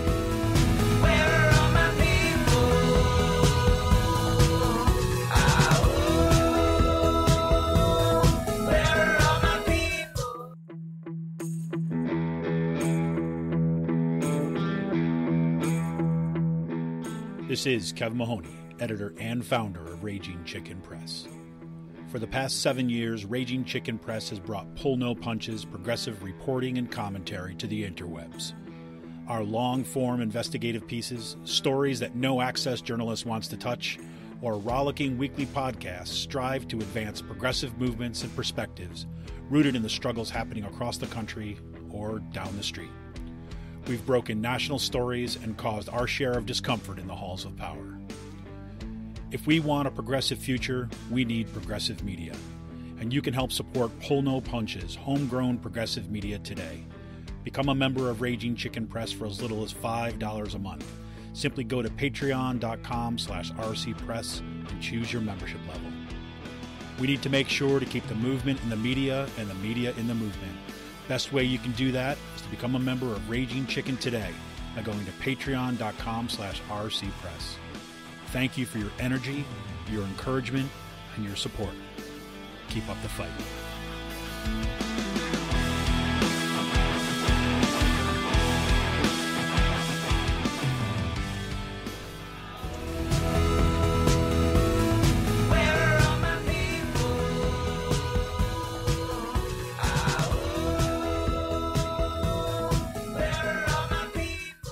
Welcome back. This is Kevin Mahoney, editor and founder of Raging Chicken, with this week's last call. We talk whatever else is going on in our mind. I'm sorry, I was like laughing so hard, I was making myself choke during a little break here. So it was much. Well, yeah, Sean, I didn't have it in the show notes, but we didn't have it anywhere in the show notes. But this past week was the farm show. Do tell, man, what was that experience like? It was nice. I mean, Saturday was pretty good. It wasn't packed as it was in previous years. I would say like 5% of the people were wearing masks, just like, which is pretty normal for central Pennsylvania. I don't know how it is down like southeast, but please tell me they chipped everyone on the way in so we can track whether or not they contract the virus afterwards. No, I heard we were just licking doorknobs and stuff like that, like there every touchable surface. No, it was a couple days I went there. It was nice. I ran a 50 millimeter lens I wasted $100 on and didn't fucking use it at all. Which is great. Really? Well, simply because I don't like the focal length of like the 50 millimeter. It's like too boxy, where like the 35 is like your peripheral vision, where like if you put like horse blinders on, like that's 50 millimeter in front of you. So it's just like, I've been shooting with this focal length for so long where I can see it before like taking a photo. Like, you know what I mean? I can eye up a shot before like taking a camera, putting the camera in my face. Yeah, you're that good. I understand. It was actually pretty. Yeah, I'm a savant, but Ansel, they were calling me Ansel Adams after those bridge pictures. So, it was actually funny. I got a picture of David McCormick, who is the Senate person that's running for office, and it was actually pretty funny. I was just going around taking pictures of like lambs and sheep, pigs, and alpaca, and like I turned around and there's like McCormick there with all of his entourage. One of the people who did sign the letter was there, Lisa Patton. She's on the elector thing if you look. Like it was funny because I know who she is. From bartending and being an obnoxious Trump supporter and business owner in the area. Like I just went up and started grabbing their photos with my camera, and the staffers were like, "Do you work for Bridge?" Speaking of American Bridge, and yeah. Like that was funny. I tell them I'm a photographer. I'm on the Dem side. I'm here just walking around today. I was like, I definitely know who you are, and I was like, I'm the only person with your photo at the farm show. Like I telling their staffers that, like. Yeah, think about it. I'm the only person right now has this photo at the farm show. Yeah. So I mean, I did put it up on my Instagram account. They liked it. They thought it was a good photo, but it's still like, I mean, I'm not gonna like be an asshole with them at that point. Like, I'm doing what I'm doing, and I was able to, I came here to get people's photos and get pictures of like animals and stuff like that. So it was pretty cool. It was nice. I didn't really have too much food. I had the milkshake. Every time you go to the farm show, you gotta have a farm show milkshake. It's like is that a rule? It's the tradition there. So okay. Yes, it is. Yeah, they infect you with COVID on the way out if you don't have a milkshake. So gotcha. yeah. Did they have the syringes there available to pump the virus directly into the bloodstream? Yeah. And then no, but it was nice when it was just fun shit posting about it. There was a tent there that was selling stuff from the Iron Rod of Ministries, which is like the guy with the crown of bullets. Nice. Up in the gun church, which was nice. Stuff like that. I mean, you're walking into like America's soft white underbelly at this point. Like, I think that's soft pasty white underbelly, I believe is what you. Yeah. So, but I mean, it was fun. It was nice. I liked it. The photos came out nice. Love taking pictures of the animals. So yeah. No, there you go. That's cool. All right. So the good thing, we talked a little bit about this already, but I was like, man, I'm so glad watched Don't Look Up finally. If you have not watched it at this point, I think it was worth it. This is your chance to kind of like to not listen anymore, because I'm not gonna kind of try to prevent myself from I don't know. I'm not gonna try to stop the spoilers. Let me put it this way. So okay, talking about spoilers before we get into this.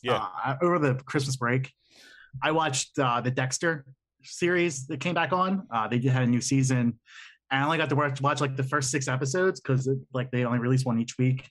And then like my mom calls me and starts telling me everything that happens in the next episode. I'm like, Mom, stop! Like you're fucking ruining it for me. Like so.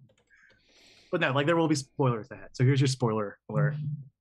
Yeah, but I do agree. I mean, you and I talked a lot about this offline, like ahead of time. But that was the movie is so good, and I don't know if you saw, but he was I forget the guy's name whose movie it was. Adam McKay, I think. Adam McKay, yeah. Yeah, and he was on Chris Hayes. Chris Hayes interviewed him kind of the other night, and there was so much about that movie that was so dead on, right? That it was just. I mean, there were parts of it like reading it, like they said they had to actually like cut a couple scenes because those things actually happened in real life, and it would be like stealing someone else's work. Yeah. If you could think about the absurdity of like what politics is like. Right. I mean, and I liked it. I don't know about you, but I liked it for the fact that like, I mean, this is like me and like if me and Roxbury were to write a movie, it would be like this, like just like rude, crude, just like us doing everything we can. But I mean, like that is what politics is like.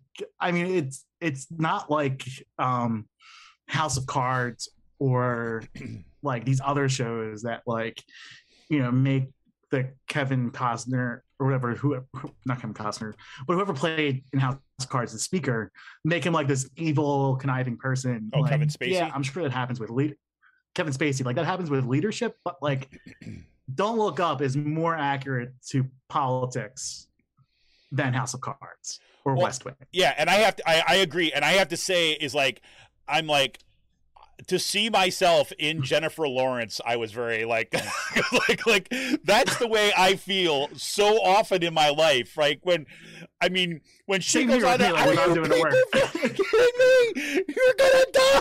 You know, I'm like, thank you for those moments of catharsis, right? Because like, that's the way I freaking feel half the time. And like she did for me, did an amazing job of like with her eyes just being like, are you people serious? Like, are you kidding? Like, just kind of like looking around at the conversation, and you can like see the explosion happening inside of her brain. I mean, like, I was like so at the point of identification with her. Like there's so much of the movie. I swear to God.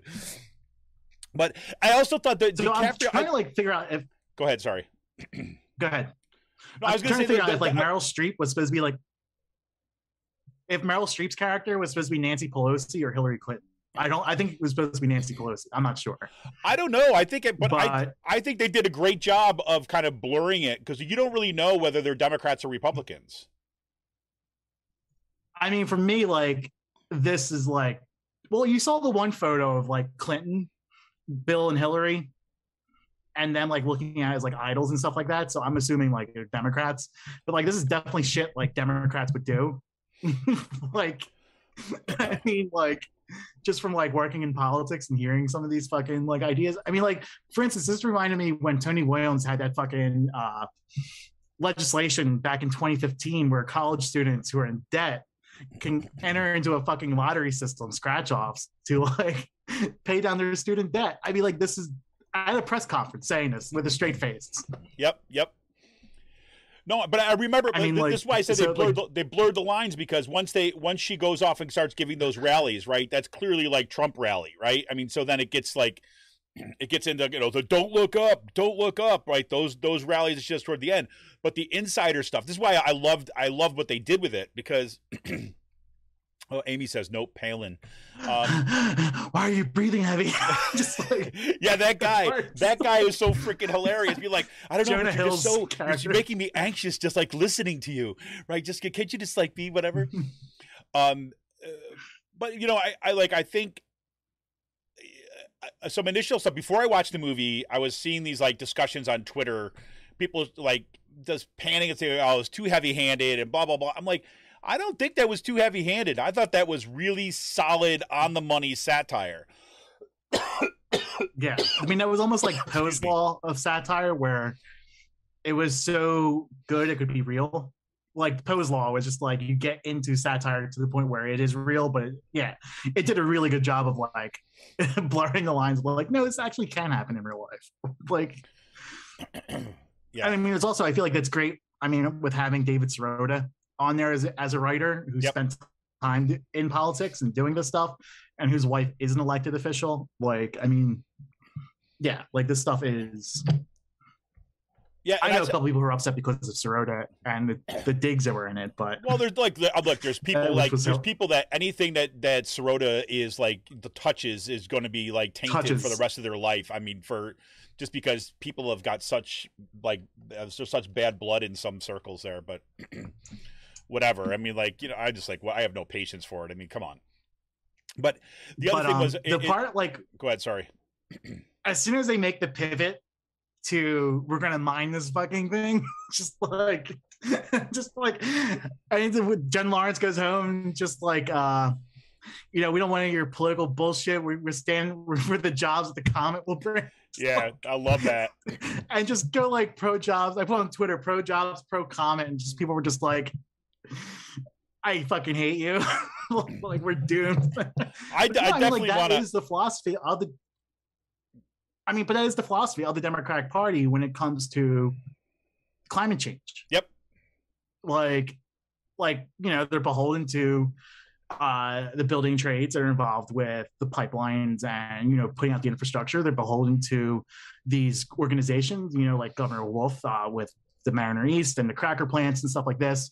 Like, I mean, it in my opinion, it shows you the flaws of the democratic infrastructure, because like there are people in these institutions, like different building trades and different like, you know, political offices that believe in carbon capture, and that carbon capture is the panacea to stopping or reversing climate change. But the only thing is, it's just like, yeah, okay, let's, you know, it sounds good in theory, but like that's only theoretical physics. Like once you start mapping out the physics involved and scaling it to size, it's almost impossible. Right. Well, and I think that, you know, and it's like what go ahead. Sorry, the delay's getting us. I know, like this is the snake oil that, you know, like these people are selling. Yeah, exactly. And I think that, you know, this is where like Anand Giridharadas's, book Winners Take All describes exactly this process, this Silicon Valley kind of like approach to the solutions, and how that it just kind of won over so many of those folks in the Democratic Party who was like, oh, now we've got our own billionaires, right? Who've got cool techno solutions to things, and let's go with them. Right. And they'll be our supporters. And you see that happen in the film. That was great. It was a lot of fun, and devastating too. And I have to say that the interview that Adam McKay did with Chris Hayes, when they talk about it, and he talks about, you know, this feeling of just kind of like being gaslit all the time, right? And just living in this world that is just not corresponding with reality. It was such a great conversation, which I, you know, highly suggest to folks to check that out, because it's really, really good. Yeah, I mean, like it's also like the past year and a half, 2 years of this pandemic and following these like right-wing movements for work. It's, you know, like there's an aspect of that where it's just a complete denialism and like gaslighting of all this. But I mean, I thought it was a really good movie. I feel like it mixed in the coronavirus stuff or any like disaster related, like existential disaster, like related scenarios to this. Like, you know what I mean? Like no, I mean, we're all going to die. We're all going to die. Like, yep. I definitely, and then the different endings, check it out. And the 3 different endings, I thought were hilarious. The very last one. All right. Live stream from the end of the world. Like and Please subscribe. like and subscribe.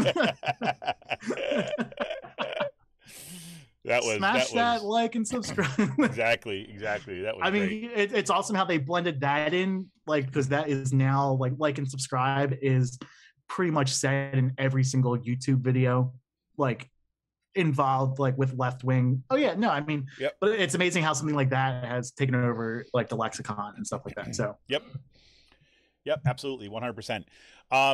So quickly, a couple of the things that if you want to have like another like set of things to check out that are not as kind of overtly say political as that, but really, really good TV. I just finished Station 11, and Station 11 is it's based upon a book, if you don't know this already, written by Emily St. John Mandel, and it is about a kind of basically a pandemic called the Georgia flu in the book that basically wipes out huge amounts of people, like most of the world's population. And it's that's where the kind of things are. So I'm not spoiling anything by telling you that. But I remember picking it up as a suggested book about, you know, sci-fi dystopian fiction during the pandemic. I read the book, I don't know, probably in the fall of 2020. It's my guess. And I loved the book. I was like, wow, this book is just great. The film is, I mean, the TV series, it's on HBO Max. It's great. It is so good. And if I had to describe what it's about, right, why you should watch it without giving away plot points and things like this, it feels to me, I'll just talk about how it feels. It feels to me like the both the overt and that kind of the lagging emotional trauma of like the pandemic that we've all been living through, right? Coupled with personal histories, personal backgrounds, and the kind of things like, you know, you throw in there climate change and all these kind of things, which are this steady, persistent, makes these really difficult claims on our kind of an emotional lives, right? It's kind of really drives the core of this.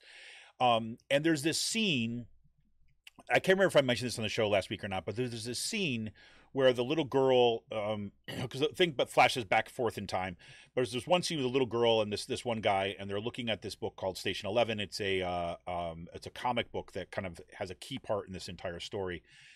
And the little girl gets up, goes to the other room, and the guy says to his brothers, "I don't know why kids like Harry Potter so much." And he's like, "What are you talking about?" Right? He's like, "Why? What do you mean?"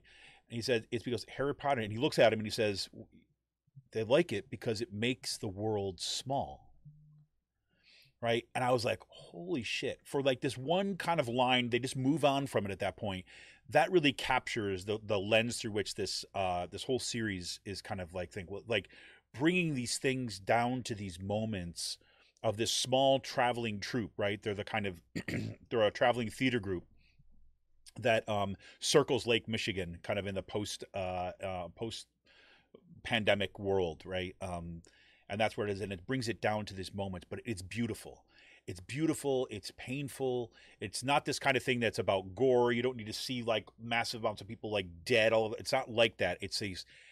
And I read some stuff with the director, one of the directors or showrunners of the show, that they said they purposely wanted to make this as a different kind of post-apocalyptic kind of film, where instead of, you know, most post-apocalyptic or dystopian films, you see the afterwards is this kind of like this torn apart, like arid, like wrecked landscapes. In this one, it's this kind of lush, green, empty world. Right. And so if you're looking for something, it's on HBO Max. It is absolutely fantastic. I cannot recommend the show enough. It's really, really good. And then the other one that I just started watching that I've heard tons about has been Foundation, which is based on Isaac Asimov's books.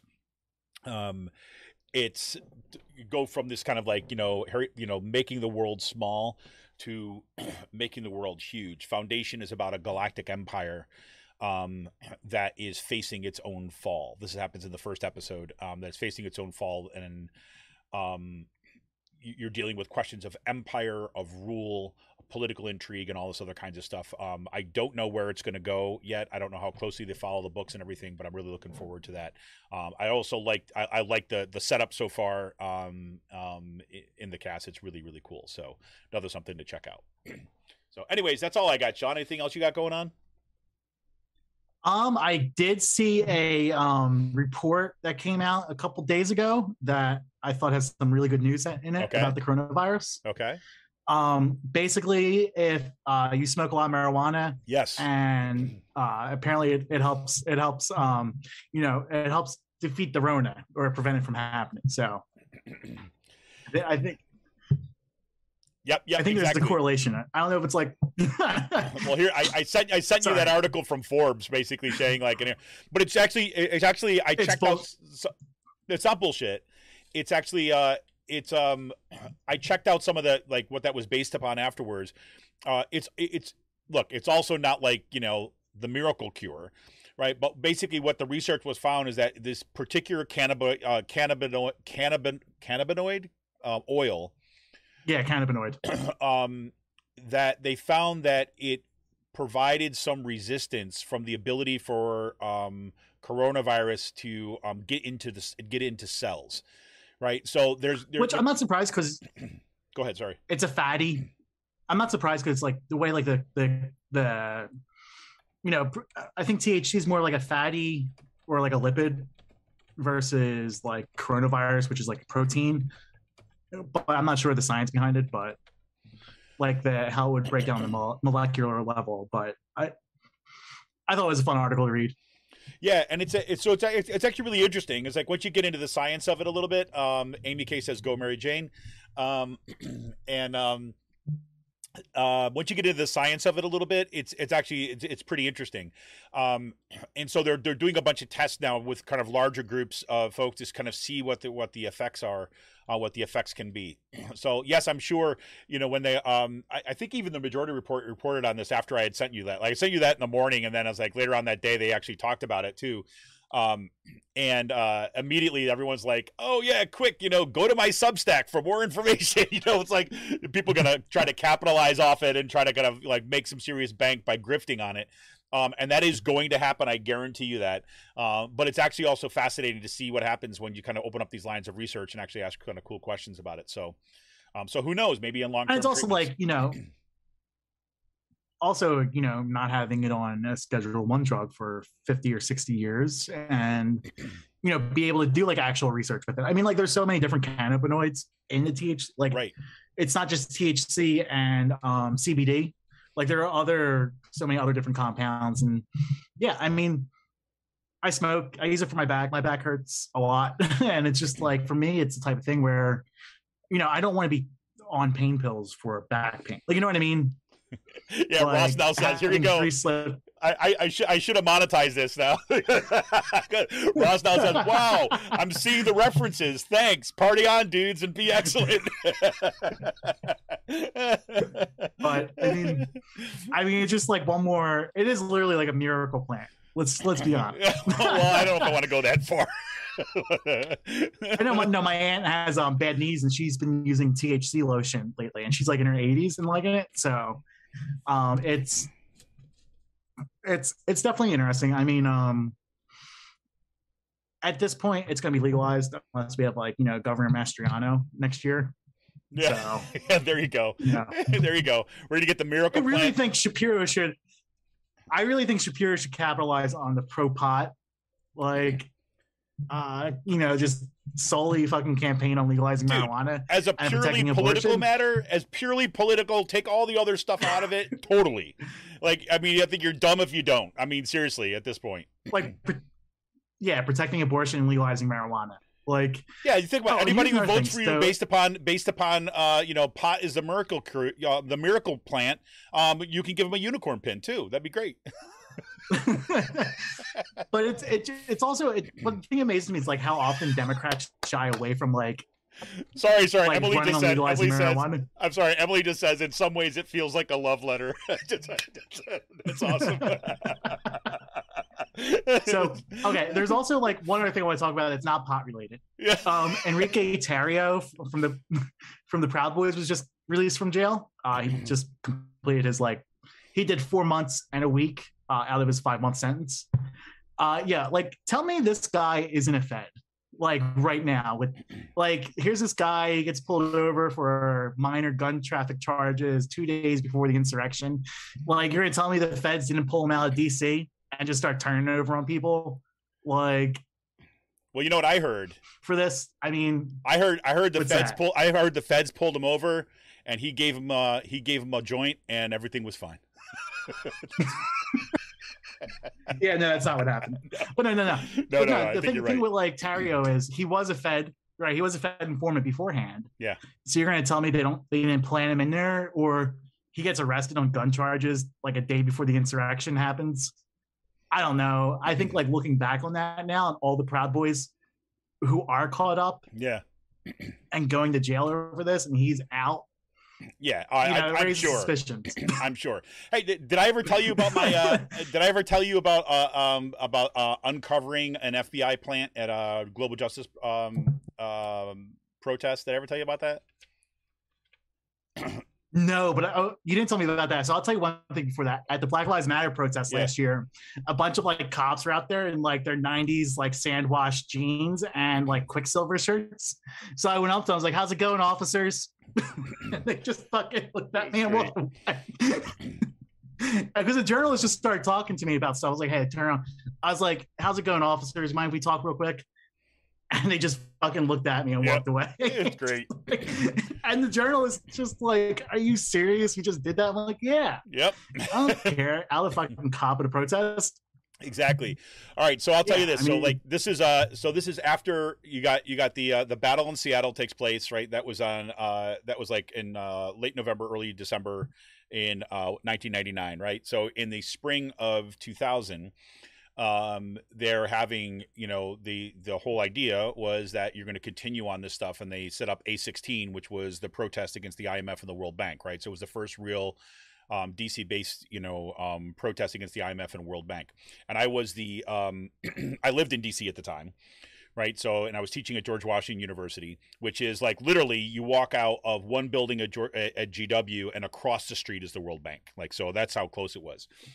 The students and some faculty members, community members and everything were doing great organizing and all this stuff. And so there was the lead up, it was the day before, there were some actions and some kind of smaller marches kind of around A16 that were, in part different groups were coming, scoping out the place. They were also groups that were coming to, do actions ahead of the main action, basically, right? But they were all kind of more nonviolent and all this other kind of stuff.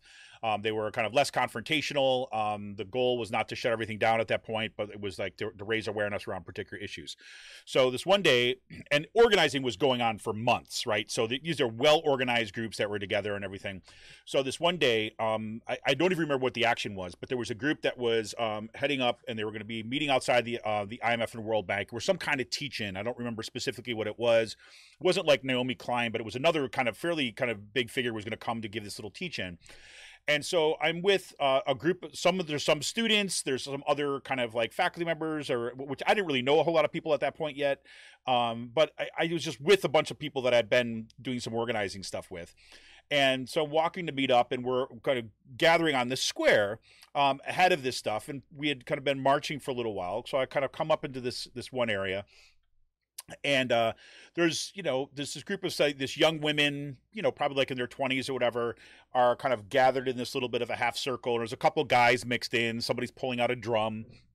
And then there's this other guy who's kind of like, in your like standard, whatever, I don't know,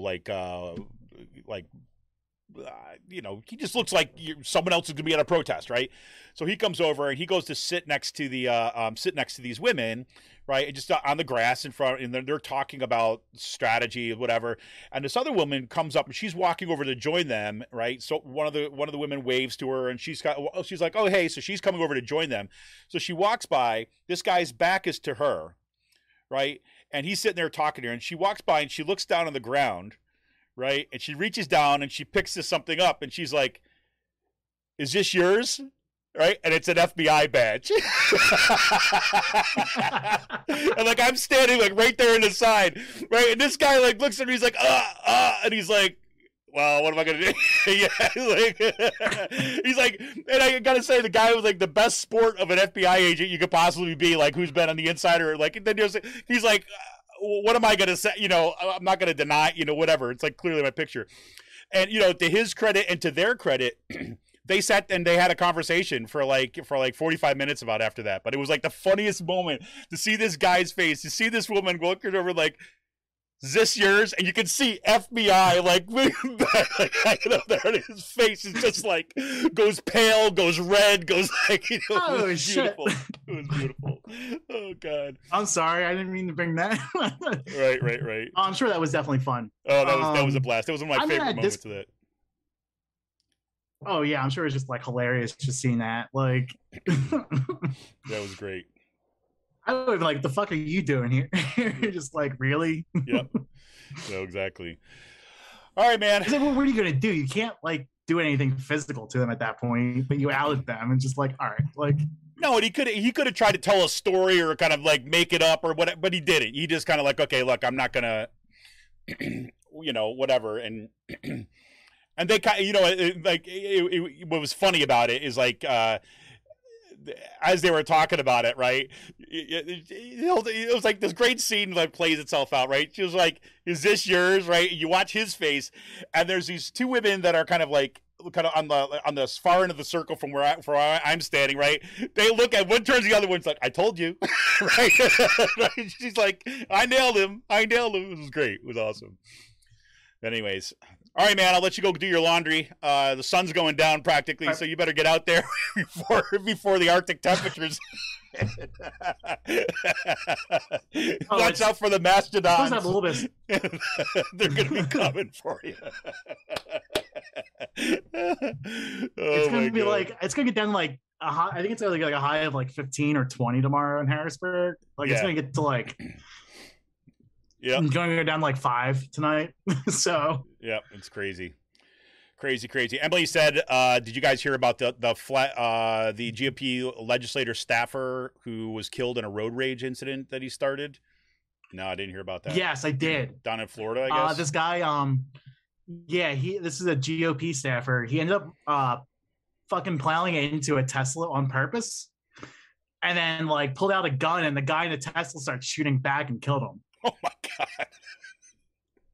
Oh my god, here we go. Like, happy weekend, everybody. Holy shit. But like that's I mean like so crazy. All right, man. Well, listen. More than you can chew. Yeah, listen, make sure everything gets good and clean. Make sure you get like all the farm show like animal shit that's like stuck in the bottom cuffs of your pants that you got this week. So no, man. Well, listen, have a good one and stay warm this weekend. Thank you all for the awesome chat today. Fantastic. Love hearing about it. I'll be back in touch with everybody. Look to our Patreon and on Twitter. We'll see if we can get something together for a little roundtable on Monday. This is Kevin Mahoney, editor and founder of Raging Chicken. Sean, man, take it easy. Have a good weekend, man. You too. All right, I'm out of here. I'm going to go check in on my kids and see how they're doing. Hopefully my son is going to pull through okay. They have Monday off for Martin Luther King Day, so it gives them an extra day to respond. Be safe out there, everybody. This thing is not over, and it legitimately sucks. See ya!